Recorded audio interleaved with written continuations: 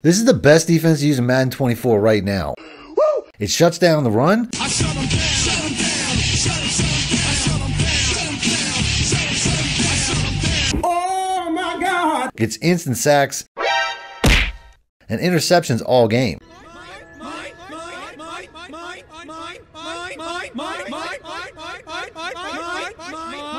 So if you want to see what defense I'm using in results like this, got it! Now here come the money shot. Stick around after the intro. For the fastest, cheapest, and most reliable coins in the market with a no-ban guaranteed delivery, check out my coin sponsor, MMOXP.com, and use discount code MONEYSHOT for 5% off your order. Link in the description below.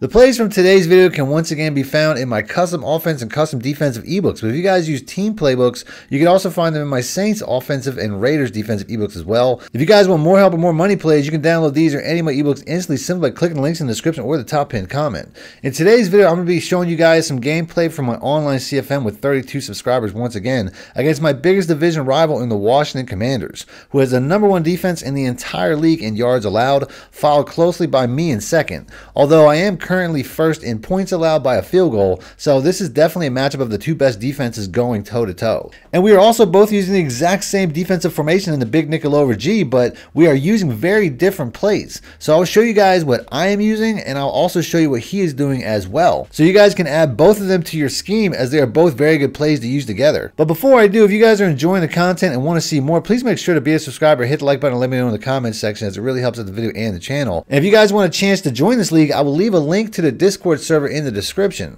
This is our second time playing this year, and I have to admit that his defense caught me totally by surprise the first time, as I saw in the scouting report that he was running cover 2 zone most of the game. So I was like, that defense is easy. I'm just going to bomb it up right over the middle. And of course, it wasn't that simple, as it turns out that he was running some sort of cover 3 version that he got from another YouTuber named Spruce Goose. And that game still came down to the wire, with him getting a stop on the goal line to preserve victory with only seconds left. But that's the disadvantage that I have going into every single game, is my opponent knows everything I'm going to do since they watch all my videos that I make about it, and I have to figure them out on the fly over the course of the game.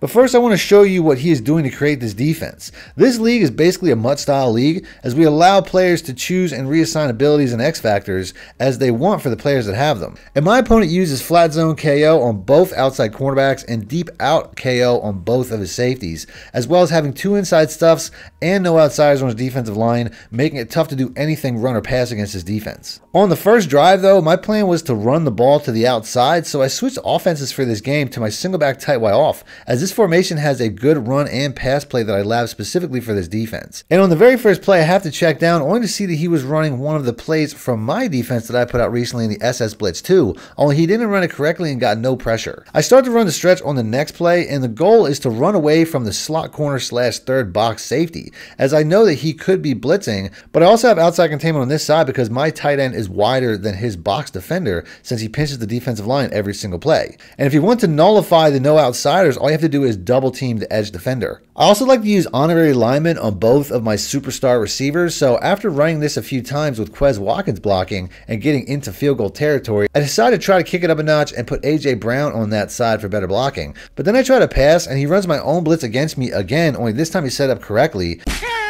and it completely derails my drive, and I have to settle for a field goal to start the game. The defense that I'll be using is out of the same formation, only I am going to be choosing a few different plays, as I like to use the SS Blitz 3 mixed in with the SS Blitz 2 that I just showed him using himself, so that I can have similar coverage only with more pressure.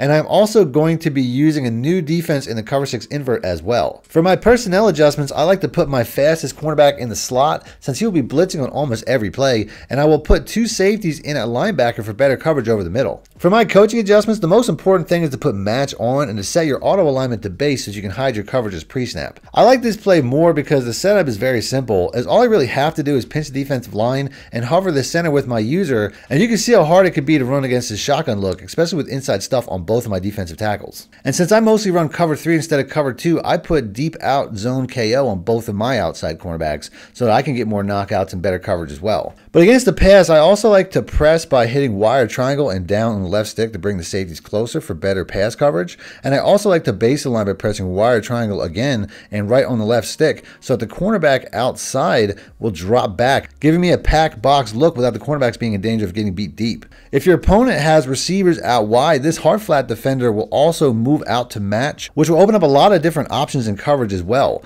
But I usually just hard flat to protect the most valuable area of cover 3, which is underneath the dropping cornerbacks, as I also keep flat zone KO on this defender at all times, as well as short route KO for when I decide to man him against RPO plays. Because even hard flats don't do enough against RPO plays, as he gets a big catch and run to get to midfield in the very next play. But I also have an adjustment for that, as you really just have to man the slot receiver with somebody before the play, and he will follow the bubble screen, forcing your opponent to hand off every single time. And that's exactly what happens on the next few plays, as he gets in the field goal range himself on the ground, and he has to settle for a field goal to tie the game. Back on offense, he beats me with my own cornerback blitz on the first play, only from the SS Blitz 2 to knock me back to 2nd and 20. So I decided to try a one-play touchdown that I allowed specifically for this defense, as the defense he is running is a cover 2 shell, only he puts his safeties in the outside thirds like you would see in a cover 3 before putting his third safety into a middle third to defend the middle. And my theory was that I could get this receiver outside before the safety gets into that area, but that completely failed, as he gets a big return to get inside of the red zone to start the next drive. But he can't gain a yard from here, as my defense is playing lights out on back-to-back run plays before he tries to pass on 3rd and long, and my 97 speed corner just comes screaming in off the edge to hold him to a field goal. And that's the score at halftime, as I put together a good drive on the next series only to fail a field goal attempt. God damn it! And now my opponent is trying to bulk up with 3 tight ends to see if he can overpower my smaller defense.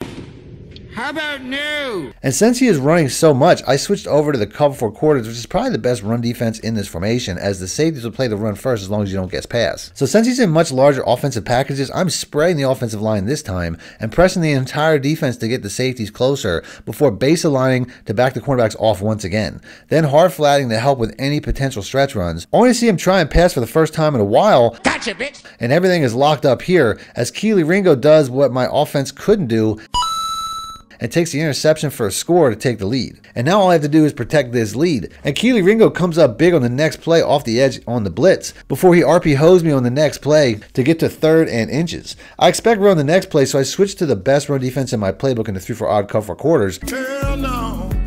To the no, no, no. And we get a huge stop before he hurries me up, and I expect that same RPO again on the very next play, only I can't get the full setup in time. And the cornerback whiffs on the next play, allowing the flukiest catch and run score that I couldn't afford to give up right now, as I just gave him the lead right back. Damn it! And now I got to score again as time is running out. The biggest weakness of his defense and mine is underneath the dropping cornerbacks, so we take the flat routes to the running back on the next 2 plays to get to midfield, while also staying on the hash mark, as I can just streak the B receiver here to pull back the cornerback and get the corner route open underneath him as long as the user isn't watching. And since I hit the running back twice, he decides to double that with the user and hard flat, and I just beat him right over the top.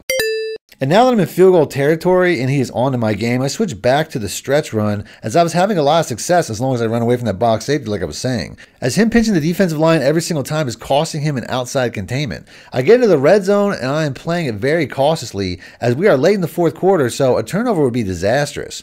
And I would like to score a touchdown and give him the ball back with very little time left. And that's exactly what happens, as we get the score with under 5 minutes left before my opponent makes a critical boneheaded mistake by fielding the ball before changing his mind. What? And trying to knee it at the 1-yard line. Now trapped at the 1 and needing 99 yards to win the game, he tries to run the ball to get off the goal line. Bring that ass here, boy. But Jalen Carter is having none of that, as we score on defense for the 2nd time this game. But more importantly, we get the ball right back. I'm still only up 6 though, and an insurance score would be huge. So I start by running the ball from the single back tight Y off, but he knows that I want to kill clock and he's cutting that off. So I try to pass instead, and now I'm in 3rd and long, before getting a penalty for too many adjustments to get to 3rd and 26 with the game on the line. Which brings me to the one-play touchdown that I allowed specifically for this defense out of the single back tight way off, as all I have to do is flip this play so I'm running it away from the safety who is responsible for the middle third, and I put the wide receiver on a streak, and that safety can't get over in time as we break the game wide open with a 95-yard touchdown. He could go